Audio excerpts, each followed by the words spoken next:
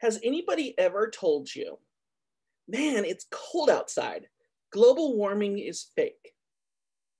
Um, Believe it or not, that is a very common argument that is used to disprove global warming.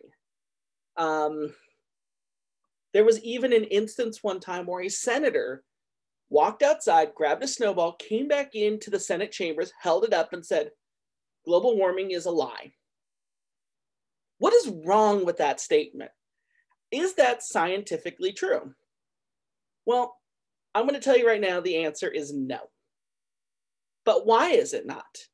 Well, there's a big, big difference between something that is science and something that is pseudoscience. So let's talk about them. So science. A scientific conclusion is valid if it meets these four main requirements. First off, it is based on substantial amounts of data.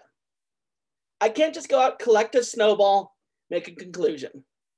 Not enough data. You need substantial amounts of data. In a statistics class, if you've ever taken a statistics class, typically the golden rule is at least 30. However, the more data you have, the better your conclusion becomes. If you come down with a really bad illness and 30 doctors tell you that it's the same thing, you probably can be confident of what it is.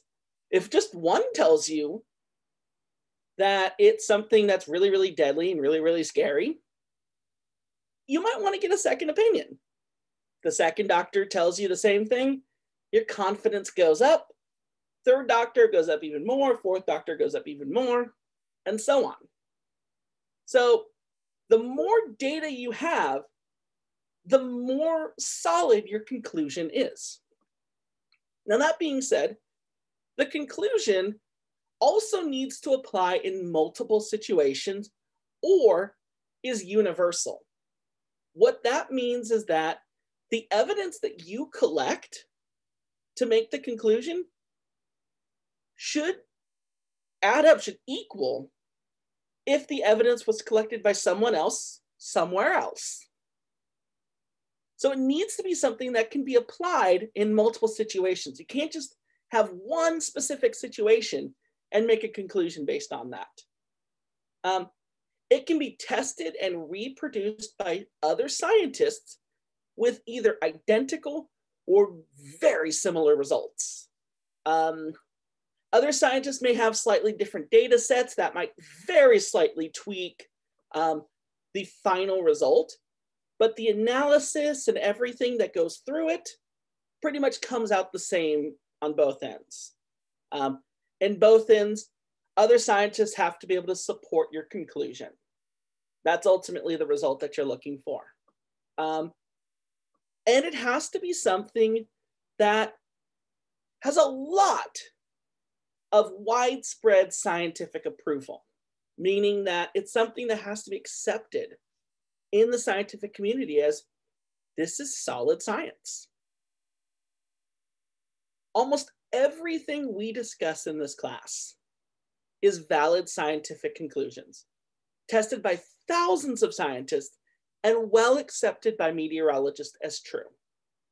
So virtually everything we discuss in this class has a lot of backing to it.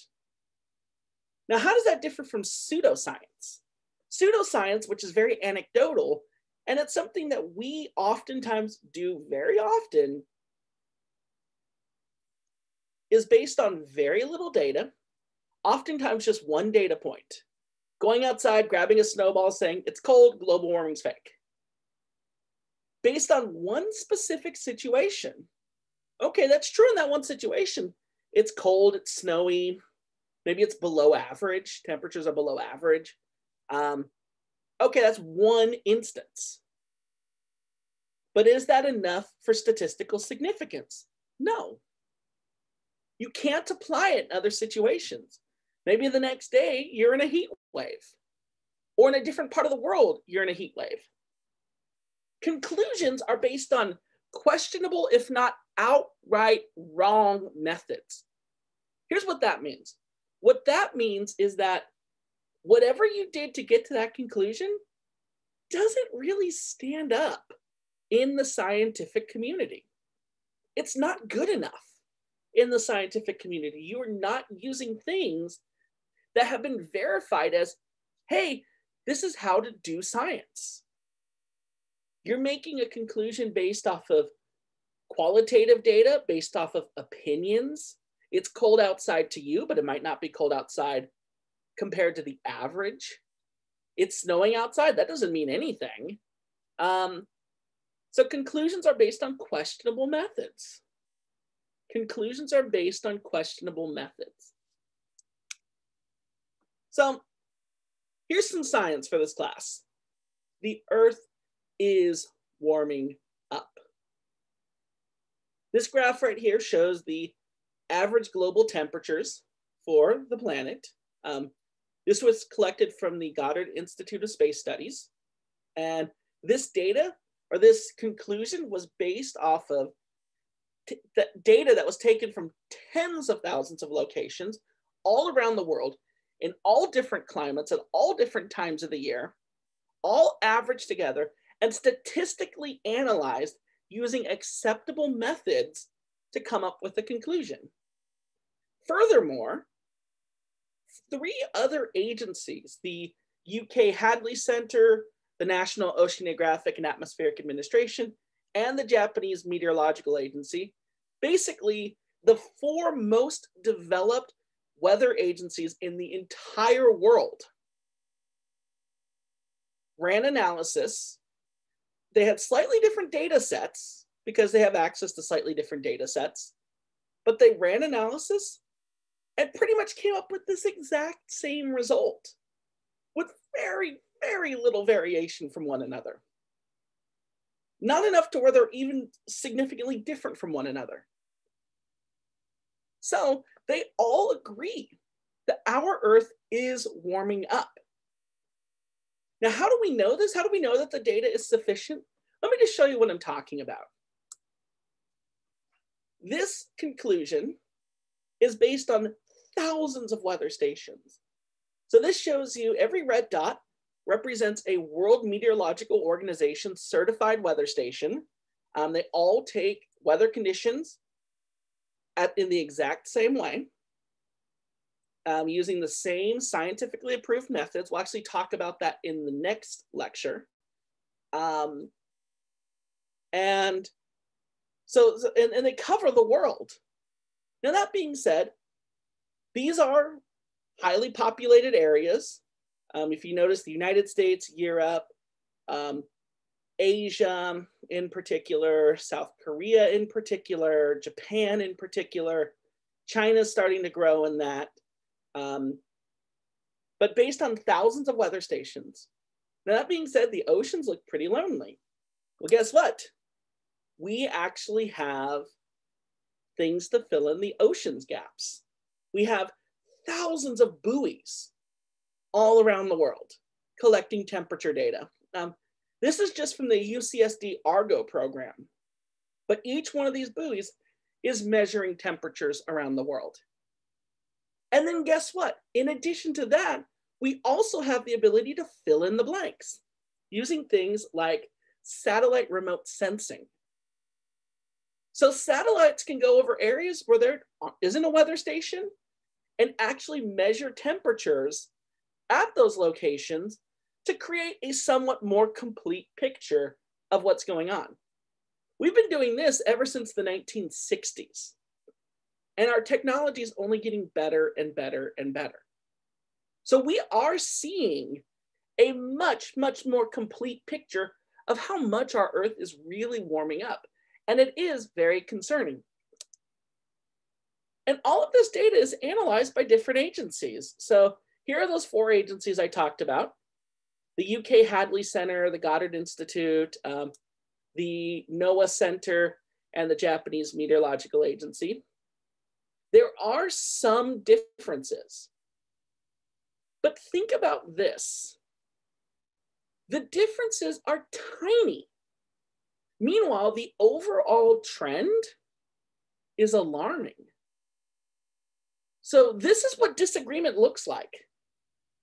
It's not so much, is the Earth warming up? It's really only a question of how much it's warming up. But when you add these these four different things together, there's a lot of support for our Earth warming up. Now, I apologize for getting political, but let me give you an example of pseudoscience. A very, very famous high-profile politician has gone to a platform that he is now, at least as of this video, no longer allowed to use, and has spouted off some pretty big lies. For example, this one was in 2014. Snowing in Texas and Louisiana, record-setting freezing temperatures throughout the country and beyond. Global warming is an expensive hoax. This is before he became president, but 428 people retweeted what he said and 358 liked it. Here's the crazy thing. This was true. On that particular day, it was very cold in the eastern half of the United States. Here's what he left out, though. On January 29th, 2014, the western half of the United States, including the Bay Area, the greater Southern California area, were experiencing record heat. There were palm trees on fire in Los Angeles because of how hot it was. We were seeing temperatures in the 90s in January. So this comment is simply based off of one day in one region. He says throughout the country and beyond, but where's the data? There is no data. Then down here, in the East, it could be the coldest New Year's Eve on record. Perhaps we could use a little bit of that good old global warming that our country, but not others, was going to pay trillions of dollars to protect against. Bundle up. Once again, this is only in the East. Here on the West Coast, it was actually a pretty warm New Year's Eve. It was actually a pretty warm time for us. It was actually way warmer than what he suggested. So this leaves out a lot of important things. One time, one situation, no actual data, no scientific analysis. It ignores other locations. It ignores other situations. It doesn't look at what's been happening before or after these particular incidents. Data that's been collected and analyzed. This is fake news. You cannot take one instance. You cannot even take a handful of instances and make a conclusion. What you need to see is an overall trend.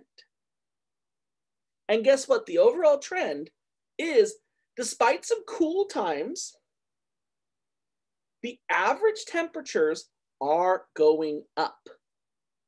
Once again, not everywhere, not the same way, but they are going up. So this is significantly concerning. And yet, it's something that really has been propagated by certain people to make us think that scientists don't know what they're talking about. But I hate to break it to you, this is fake news. The good news is this is also the most political I ever get in this class. All right, so now let's actually begin talking about the history of climate science. So how have we gotten to where we are today? Now that we know what the scientific method is and how it works, how have we used it in the past roughly 150 years to understand how our Earth is warming? We'll be talking about that in the next video.